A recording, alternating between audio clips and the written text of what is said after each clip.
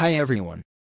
How to turn on or turn off swipe to call or text in call settings on the Samsung Galaxy S24 series. On the home screen, open up the phone app. Then tap on the More button at the top.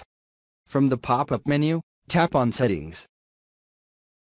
In Call Settings, go down and tap on Other Call Settings. Next, go down and tap on Swipe to call or text. Tap on the toggle button to switch it off or turn it on. Now you can tap on the left-hand side panel, and here's the info or contacts, swipe or contact, or number, right to call them, or left to write them a text message. So here if we go back into our contacts list.